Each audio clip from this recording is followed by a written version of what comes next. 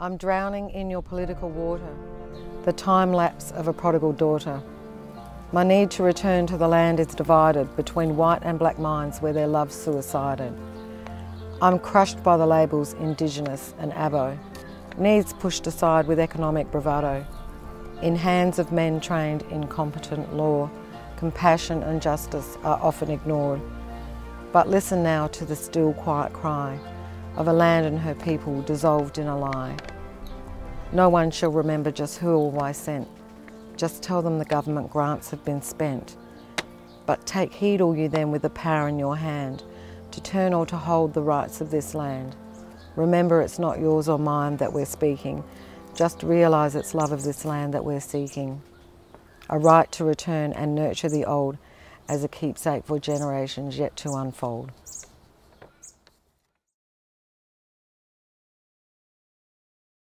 When people say a stolen generation member, I don't like that term because that denotes a membership that I never subscribed to. My name's Mandy Brown. I'm a Nurrungeri Piramunk woman living on Piramunk country. For a long time I called myself a victim, as some people do, but now I say I'm a survivor of the stolen generations. When I was born in the end of November 1960, I was with my mother for 6 weeks. And then I was removed at 6 weeks and taken to a white British family that had come out on the 10-pound boats out in Elizabeth. I was brought up by the British migrant family as the first Aboriginal child they had in their care. So they already had 2 children of their own in England and then had adopted a white boy in England as well. And then they came out here and they put in for adoption for a girl. And so they got me. They didn't know anything about Aboriginal children, so that was a steep learning curve for them. When the Bring Them Home report was commissioned, and I went to give a submission to the Bringing Them Home report, it was very hard for me to articulate what I hadn't known and then had come to know through this commission. So you wanted it to be factual, but you also wanted to explain emotionally how you felt. So I couldn't really talk to the commissioner. I wrote 2 poems and handed that in as my submission, and one talking about the fathers as well, because everyone was talking about the mothers and removal and no one was talking about the men and how they felt about the children being removed. We weren't even labelled as stolen generations then. It was just the commission and we all had to tell our stories, and it was, trying to find out what had happened. And I think the biggest shock for me was that this was something that was not illegal, that it was quite legal under the assimilation policy to remove children. I hadn't found my mother then. I didn't know really hardly any family members, because as a stolen generation person, you don't have access to the Aboriginal community as such. They come looking for you, or you happen upon other Aboriginal people. There weren't the events that are around now. There was a sort of link up that the old aunties had done here in Adelaide that I had joined up and would go down to of a Thursday evening, I think, once a month, and try to find people. And it took time. It took a long time to, you'd find one person and then that took a lot of emotional upheaval, and then you'd have to find another person, or they'd link you into someone else. All these things were all over the place. It was, a really messy jigsaw puzzle to try to piece together that I'm still piecing together. And a jigsaw puzzle will always have delineation, so there'll be lines on it that will never really smoothly connect. And I think that's with any person that's been removed, that will happen. But there'll never be that real sense of full connection. Yeah, the poetry's been really cathartic. I think that's stabilised me in a lot of ways. Like, I'm a pretty articulate person, but not when it comes down to stuff like this. How do you articulate all these emotions and funnel them down? And that's the gift that I have, is to be able to succinctly say what I need to say in words, because I'm really limited by the alphabet on emotion. I think anybody is. Some of the poetry was a little bit angry at first, and now it's a lot more mellow as I heal more and go along my journey. You make a choice. You have to make choices every day. And my choices were, well, I can sink or swim here. And I can be angry and bitter about things, but at the end of the day, I really just, want to be at peace and happy, and my family, my children and grandchildren. So you have to make that choice to do that. It's not easy. It's not easy to find the strength some days, and other days, like today, it's okay. Yeah. Some people will say to me, well, a lot of things happen to other cultures and other people around the world, and that's true, but this is where I see it, and this is how I relate, because it is different, it is different. We're on our own land, removed from our own land. It affects all Aboriginal people, that, it's not just about the stolen children, it's about the stolen land as well. To me personally, the apology was huge. To hear the head of state stand up, and the first port of call in Parliament was to apologise, yes, that was, it's immensely gratifying and healing to hear someone say sorry. With ongoing child removal of especially First Nations children being the high demographic of removal, the removals are happening. Whatever organisation is allocating these removals really needs to work together with other organisations and Aboriginal people to look further up the creek and see what happened back there and stop that flow. Look way back in history and talk to people who that history has affected and try to get some action happening around that. Of course, we don't have the assimilation policy now, the White Australia policy, but that doesn't stop practices happening. I look after my great-grandson, so he was removed at 3 months, and it took a long time for us to get him back. So he had 9 placements in 9 months. Fighting the system was, I think, one of the hardest things I've had to do, and I was, a professional working in the field, quite able to take the child. I've had him now for 5 years. So that's, to me, I know exactly what's, when they won't let the child come back. It's one thing for removal and the reasons around removal. The rest of the family can't have him. It's an ongoing healing process. It's a time of reflection and a time to educate, and just hoping that, that we'll be able to, you use the term move forward. Moving forward, you're moving, but you're moving with a lot of baggage, and that's the hardest thing. And moving through mud and quicksand, it's not easy. So the moving is very slow. And, I've always said I don't expect to see a lot of great change in my lifetime, but I do hope for that for my grandchildren.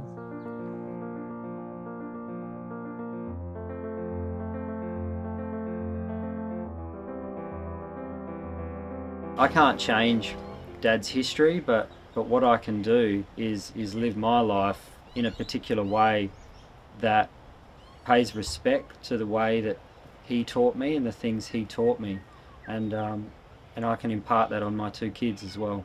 My name's Joshua Trevorrow. I'm 37 years old. My father was Malcolm Trevorrow. I descend from the Wurundjeri people of the Ngarrindjeri Nation, so I'd like to start by acknowledging my ancestors, the traditional custodians of this land that I'm meeting on today. I pay my respects to my elders, past and present, and acknowledge their deep and spiritual connection with the lands and waters of this region. And I also pay my respects to all First Nations around the country. We're meeting today at Rattalung, also known as Christies Beach near Port Elliot. This is a significant site for Ngarrindjeri people. It forms a significant part of the Ngarrindjeri creation story, the Ngurunderi story, and it's a really important place for me. I feel a lot of spiritual connectivity to this site. I've spent some time here with Uncle Mark Kummetry, who's become a very important Ngarrindjeri elder to me and a leader. So I often come here just to clear my head. If I'm feeling a bit overwhelmed or stressed, I often just come here, sit down on the rocks and look out at the water and just feel the connection and the spirituality of such an important site. Dad was born on the 20th of April 1943. He was removed within the first 6 months of his life. He had four siblings, and they were all removed and taken into state care. I think Dad, in a lot of ways, was very fortunate because he grew up in and out of foster care with a lady by the name of Dorothy Gribble, and she was an incredibly caring and beautiful person. There's a lot of documentation between Dorothy and the department trying to get Dad back to her house and, you know, live with her and her husband permanently. He just wanted love. He was struggling. He was, you know, he was running away from the homes and trying to get back to yeah, Mrs. Gribble. So it's quite incredible now that, you know, I can still read and understand and learn, you know, Dad's journey, even though he's not here to tell me about it anymore.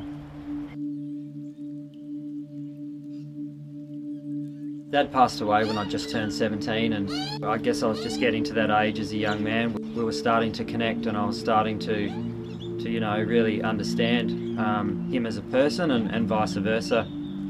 But he was always an incredible role model for me. He spent 29 years in the Metropolitan Fire Service and instilled a lot of, you know, a lot of values in me that I still hold today, and that you know, I pass on to my children, and that's work ethic, passion and strength. Dad personally never really spoke to me or Mum about his journey as a child. I believe it would have been very traumatic for him. I found all of his documentation, so it was obviously something that he, you know, he went on a journey and he sought out to learn more, you know, and to document that, and I'm so glad he did, because I have it now. I know being removed, you know, changed his path. It affected him as a person. Thankfully, he used that experience and that trauma to you know, shape who he was and make him stronger, because he never gave up. He absolutely never gave up. For me now, it's about my children, my two girls, Matilda and Florence, understanding, you know, the history that we have in this country and what happened to so many people. That history never goes away. So we're now functioning in a predominantly non-Aboriginal society, but we walk around carrying this history, you know, and that never goes away. That's always going to be there for Aboriginal people, and we spend a lot of time in a society that doesn't understand and that doesn't listen, and that can be extremely difficult for people. You know, something I'm really passionate about is our curriculum system. I grew up attending very mainstream schools, and unfortunately, you know, Australian history, pre-colonisation just wasn't taught. So I actually grew up with quite fair skin, able to hide my Aboriginality, and I was almost not expected, but I felt a pressure to do that in a mainstream institution that didn't harbour or support, you know, Aboriginal people.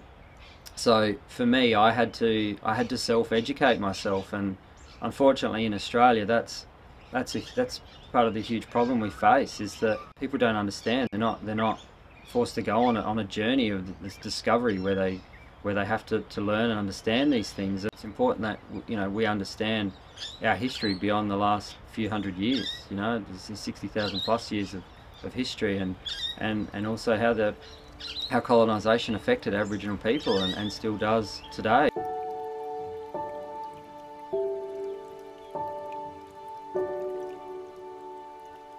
Aboriginal people have been telling their truth for many years, and I think now, as a society, it's about truth listening. So it's what we do with that truth now, what we do with that information, and we all need to move forward together.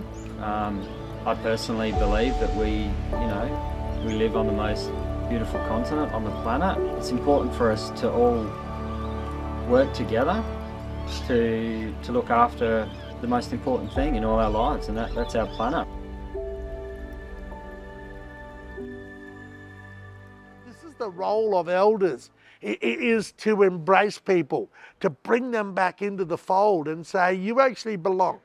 Hi, I'm Mark Coventry. I'm a Nuttingity elder. I own a company called Cool Tours that delivers authentic Aboriginal experiences through the Fleurieu Peninsula. I am the youngest of my family, and so all of my other siblings, They were living either on Rauken itself under the mission control, or they were living in the fringe dwellings outside of Meningie.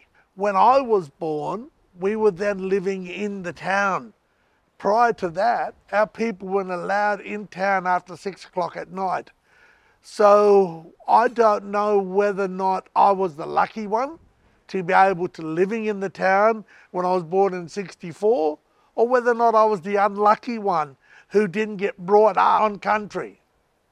Growing up with my family, my older brothers and sisters, growing up with a mum and dad that were they'd had it really tough. They'd grown up in eras of the early 1920s, whereby our people were just getting used to living on a mission. So we'd been on the mission for about 70 years up to that period. My parents, their parents, or my grandparents were just totally removed from country. And they were just gathered up and herded like cattle or sheep and put on these missions. My parents come through that era, and so they were able to teach us about resilience and being taught about how to be strong and know who you are and your identity. However, living through an era where we weren't allowed to have an identity.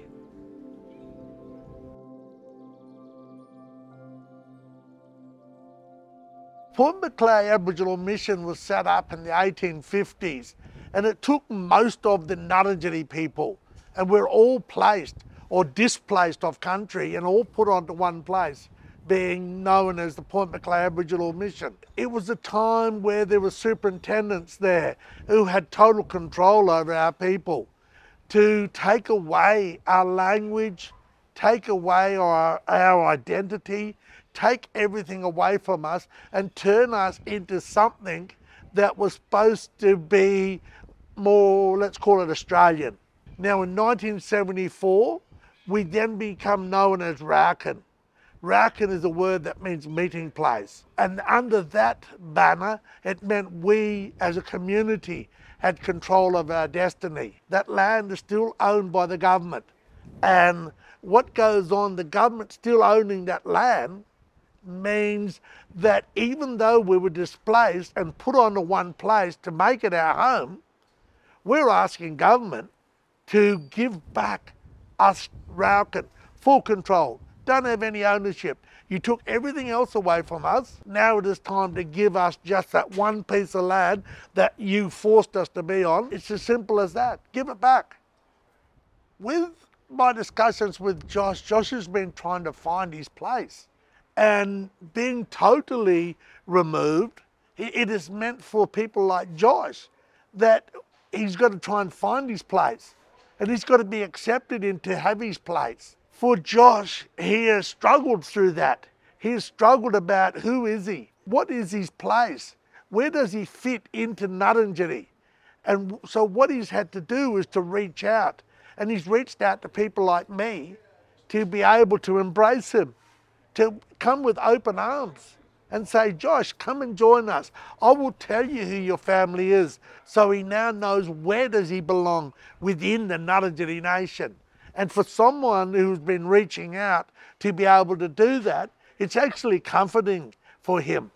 And he's expressed that to me of saying, you know, thank you, Uncle, I didn't know. Anybody can get a piece of paper. You can go through the Western system and get a piece of paper, and that's available for anybody. But not everyone can be a person of knowledge. And as a Munkumboli, that's been brought down to me. And so I've been very lucky to be able to grow up in a world where I'm a part of the Western world. However, I've been able to learn the ways of the old people. And that's been taught to me by my parents, been taught to me by my older siblings. It's been taught to me by my uncles and aunties, my grandmother. When I was a little fella, I sat down with her every single day having lunch with her. So it's all of those sort of things that learning has been a lifelong journey for me. And it is about that. And then it is about giving back to other people so that we empower them. We empower them in a world of knowledge about their identity and how they can have that feeling in something that we call our miwi, something that is deep within, almost like a gut feeling, but it's far stronger. It's a feeling of knowing who you are, and it is the guiding principle for us. And that's what we need to strengthen people's miwi.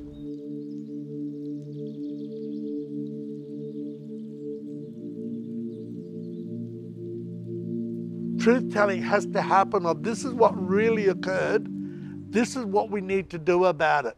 All of the cultural teaching I do is about oneness. It's about saying we all belong to one race, that being the human race.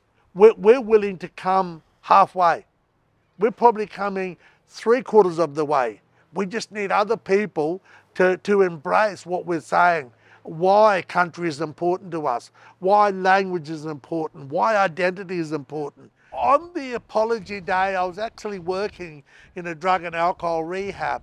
You can imagine that these people were living through historical trauma, and the effects of that was the drugs and alcohol. Now with the stolen generation, it's the same thing. There's that yearning, that one for healing. It's the same sorts of things. So the day of the apology, I'll always remember it because people were going through a healing process, and I could understand the work I was doing in a drug and alcohol rehab and aligning it with the healing that the people from the stolen generation were needing. I just want to share this very important storyline of this stick that tells the story of our family. In days gone by, our family lived in harmony with the land, the waters, and the cosmology. Then at a time in life, things started to change for us. Settlement of where we are at the moment in South Australia, and more people started to come abroad. We were removed from country, removed from identity, removed from all culture. And even though our stories were deep rooted into country, we lost a lot of branches. As time went on, our worlds got darker and darker and darker, and we were trying to keep a grip on who we are, but our hands kept on slipping. After a period of time, our tree became smaller and smaller. Our identity was less and less. Who we are, our songs, our stories, our culture was less and less valued by those who come. Life continued on that way, with us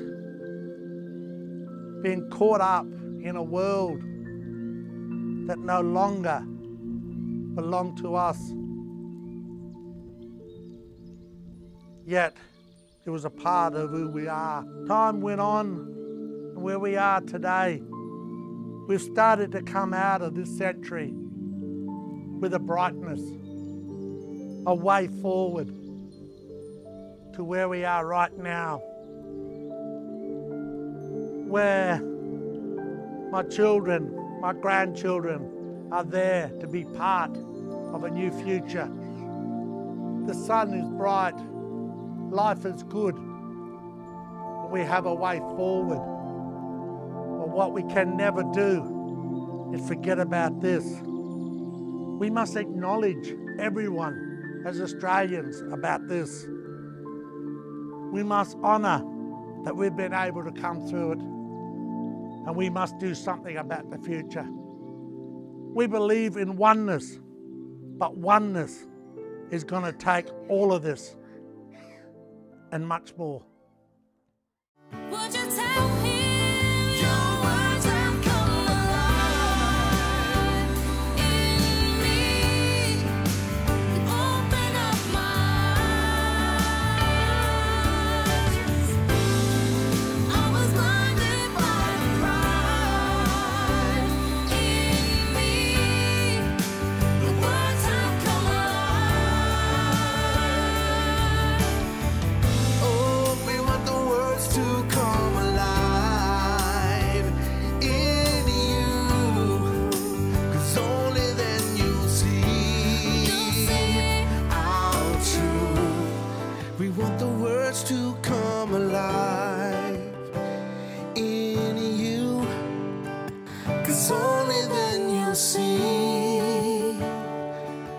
truth.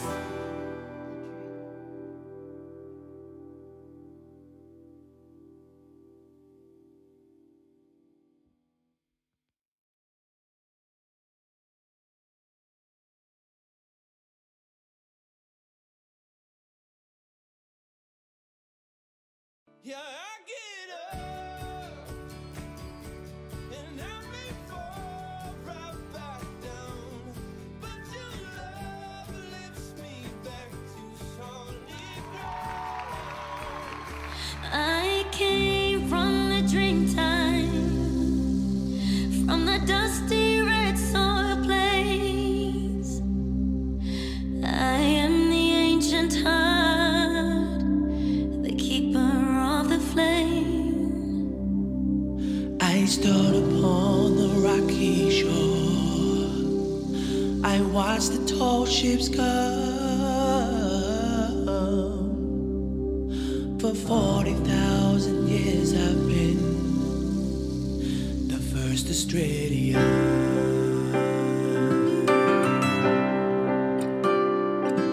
I'm a teller of stories, I'm a singer of songs. I am all but an armature, I paint the ghostly ghosts.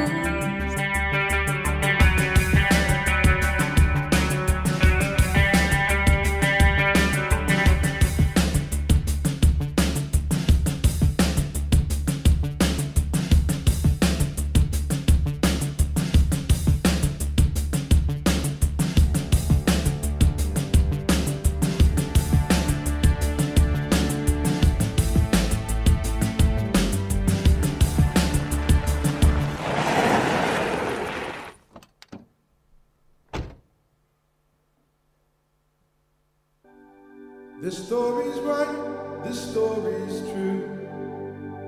I would not tell lies to you, like the promises they did not keep, and how they fenced us in like sheep.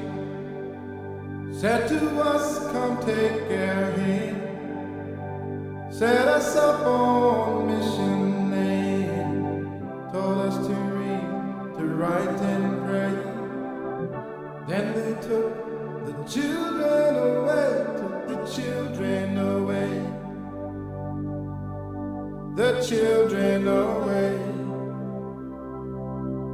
Snatched from their mother's breast, said this is for the best, took them away.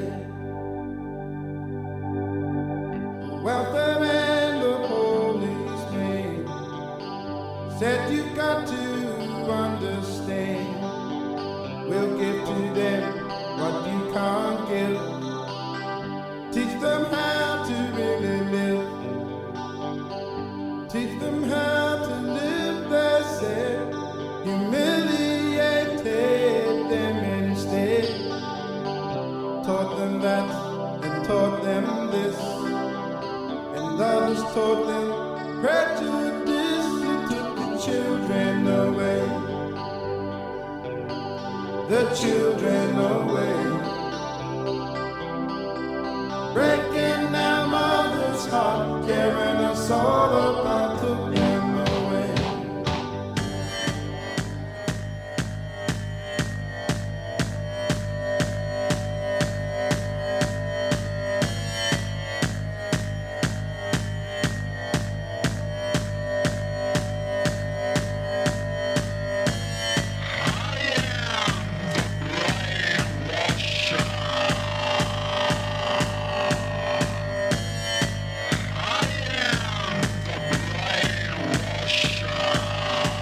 We apologise for the hurt, the pain and suffering we the Parliament have caused you by the laws that previous Parliaments have enacted.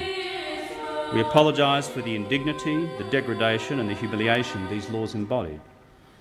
We offer this apology to the mothers, the fathers, the brothers, the sisters, the families and the communities whose lives were ripped apart by the actions of successive governments under successive Parliaments. So let us turn this page together. Indigenous and non-Indigenous Australians, government and opposition, Commonwealth and state, and write this new chapter in our nation's story together. songs of our time, teachers of our story. Let it be written in the maze. The survival of a culture is the reason that we made it. Yeah. Spirit ties, keepers of our story. And the show will go on. Words your blood, unks. We came to tell the world. Come on. We have survived, written in our time, carrying our pride, raise the flags high. We have survived, keepers of our time, carrying our pride, singing out,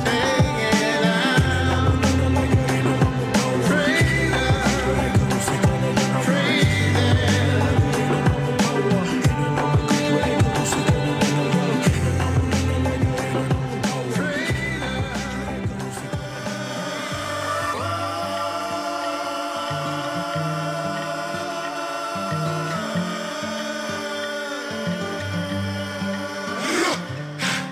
I'd like to thank Uncle Archie and my sisters, Titters, Dan Salt and Kev Carmody, paving the way for me and many to stand up tall, young, black and deadly. I'm proud.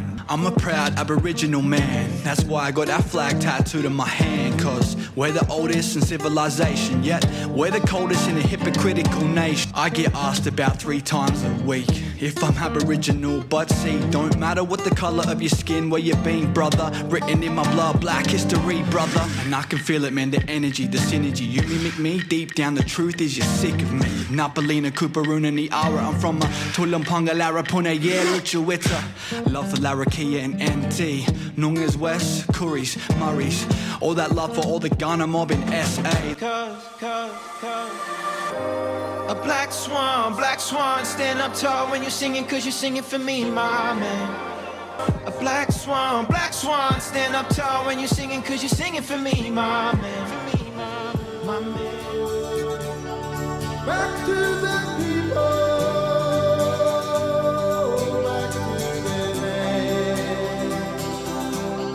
The children came back. The children came back. Yes, I came back. Now, Tilly, why did you choose to tell this story? At Christies Beach, we respect the land we learn on is the Kaurna land, and we acknowledge this land always was and always will be Aboriginal land. Our culture group has been learning about Aboriginal and Torres Strait Islander people, culture and communities. As a part of this learning, we discussed the stolen generations. We thought it was only right to use Wakakiri as an opportunity to share our learning around these experiences. We wanted to show the impact the stolen generation had and continues to have on the identity of Aboriginal and Torres Strait Islander people, especially the generational identity impacts such as loss of language, knowledge, culture. It's important we encourage reconciliation and knowledge past wrongdoings in order to move forwards. Excellent, great stuff. And you definitely succeeded. Now, Lucas, how did you make sure that it was a sustainable little project? It was important that we told our story, but also kept the cost and environmental impact low. The props we used in our performance were all recycled. We have used a combination of voting boxes and boxes from school deliveries. We have also utilised old props from our previous performing arts performances. Most of our costumes were purchased from op shops provided by students or found already in the drama room and will be stored to be reused for future performances. Great stuff. And you all get a cool t-shirt as well. Yeah. And Chloe, who would you like to thank? We would like to thank all the students who participated in such an important event and worked so hard over the past few terms. We would like to thank our teachers and Miss O'Day for being flexible and supporting our involvement in Wakakiri. Thank you to our parents for supporting us with attending rehearsals and workshops over the school holidays and student-free days. We would also like to thank them for helping us find and purchase costumes to make tonight possible. A big special thanks to our teachers Tamir and Miss Crockford for working with us and supporting us over the past few terms. Without them, this wouldn't have been possible. Thank you to all the families who lent us their precious coolamons. We are so grateful. We hope you enjoyed our performance, that we have given you something that you can now use to share these experiences and history with families, peers and schools.